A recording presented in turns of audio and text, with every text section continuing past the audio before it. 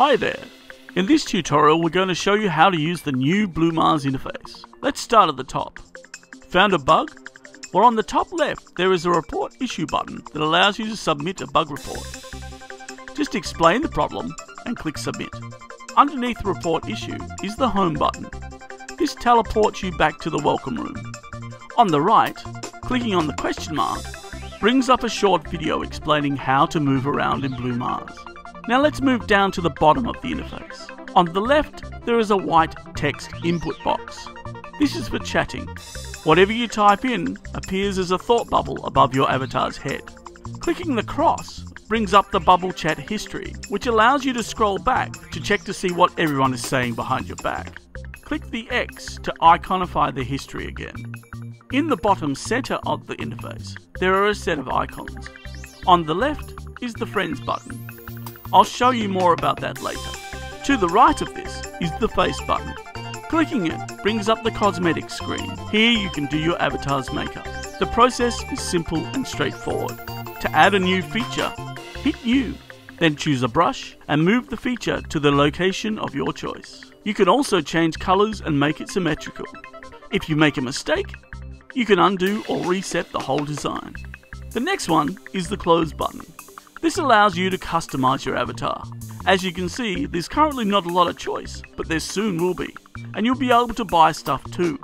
You can also change your hairstyle. Animations are next on the list, and this allows you to choose from a selection of poses and actions. I'll show you how to activate these in-world in a moment. Some of the categories have only one choice, but some have many. Choose one and your avatar displays that animation. Cycle through them until you found a set that you like. Next is an icon that features 4 arrowheads. Clicking it reveals the camera button. Click the camera button to choose from a range of third-person views or first-person views. The arrows to either side of the camera button are presumably for future reference. At the moment they don't do anything, so ignore them for now. To iconify the camera button again, just click the X to the left. To the far right is the logout button, and this disconnects you from Blue Mars. Next I'll show you how to use those animations we set up earlier.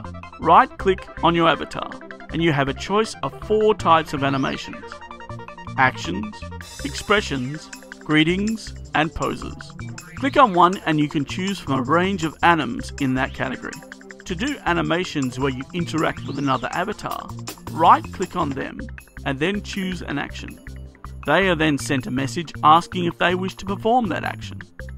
Similarly, if you wish to add someone to your friends list, then right click on their avatar and select Friend Request from the avatar menu.